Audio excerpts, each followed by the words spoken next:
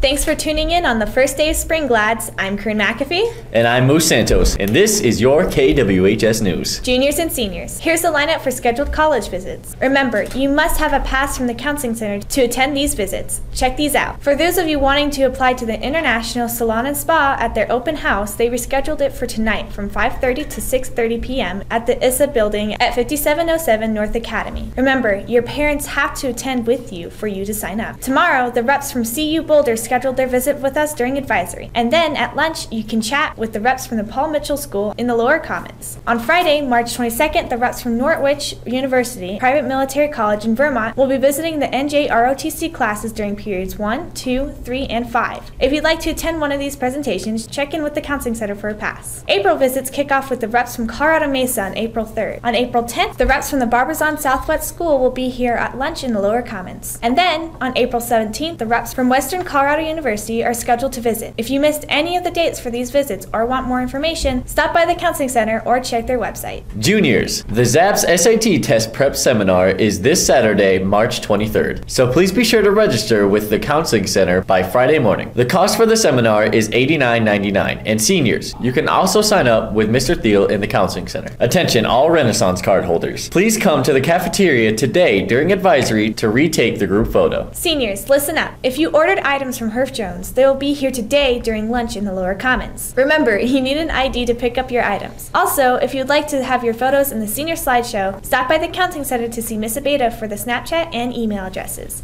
Remember, your photos must be school appropriate, and your deadline, no joke, is April 1st. And lastly, seniors, if you'd like to buy a Charlie sticker, check in with Mr. Baldwin in the Counseling Center. Quantities are limited, so get yours ASAP. When we return from the break, we'll have the rescheduled information for the pie throwing raffle. But first, we're sending it to the sports desk for a Gladiator Sports Update with Jeremiah Jones.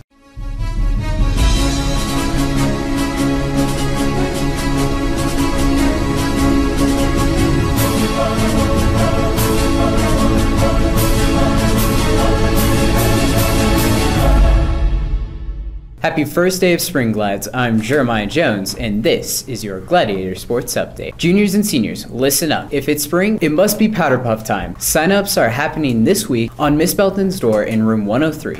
Ladies, you will be playing football, and gentlemen, you are needed to be the cheerleading squads. The game is scheduled for April 17th at 5 p.m. following the tailgate at 4 p.m. Please see Miss Melton for the details. Men's basketball team, this is your final notice. Coach Johnson is waiting for you to return your combo locks so you don't have to pay a conditions fee at the end of the year. Please take care of this by the end of the week. Our WHS forensics team is heading to their state tournament this Friday and Saturday. The team is traveling to Mountain Vista High School in Highlands Ranch. We wish them the best of luck. Speaking of forensics, they will be holding a Pajama Day fundraiser this coming Friday. Buy your wristbands before school or during lunch for just $1. You know you want to start your spring break in your PJs. Ladies and gentlemen, if you are interested in trying out for WHS Cheer, those tryouts are coming up on April 9th through the 12th from 5:30 to 7 p.m. in the small gym. Pick up your applications in the main office. If you have any questions, please check in with Mrs. Miles in the athletic director's office. Switching to tennis news, our Lady Glads tennis team played a rescheduled match on Monday afternoon against the CSCS Lions. Our ladies showed no love for the Lions and took the win with a 4-3 score. The ladies will be back on the home court after spring break on Tuesday against the St. Mary's Pirates at 3:45. In swim and dive news, the boys traveled to Cheyenne Mountain yesterday with a plan, but the Indians sank our swimmers. Catch the fellas on Thursday right here at home at 4 p.m. when they jump into the pool against the Pine Creek Eagles. We'll have results for you on Friday. Our baseball team continues to struggle on the diamond and lost last night to Pueblo Central. Hang in there, fellas. You'll get a dub soon. Catch the boys on the diamond at Fountain Fort Carson tomorrow at 4 p.m. for a short road trip. We'll have their scores for you on Friday. Following their amazing overtime win against Pueblo East, the ladies soccer team took on the Palmer Terrors last night, and yes, the winning streak continues. 2 claps and a whoosh. Whoosh. Nice going, ladies. The ladies are traveling to Coronado tomorrow for a game against the Cougars at 4 p.m. Go out and support your Lady Glads. We'll have scores for you on Friday. This Friday on Damon's Dose of Health, Mr. Damon will be discussing mental health. It will be a lengthy presentation, but one that needs to be heard. Glads, our very own Luis Ibarra, will be traveling to Reno, Nevada over spring break to test his boxing skills in hopes of making it to the Olympics. We sat down with Luis to hear from him what this opportunity means. Stay tuned on Friday for that interview. For now, we wish Luis the best of luck. Our Gladiator teams are traveling to Gary Berry Stadium once again this Saturday for the Terror Invitational. The team has been making great strides in improving their times and moving up in the standings. Keep up the great work, Glads. And finally, in music news, there will be 2 pre-contest concerts tonight and tomorrow in the WHS Auditorium. The orchestra will perform tonight and the choir will perform tomorrow night. These free shows begin at 7 p.m., so come enjoy some great music. That's it for your Gladiator Sports Update. I'm Jeremiah Jones.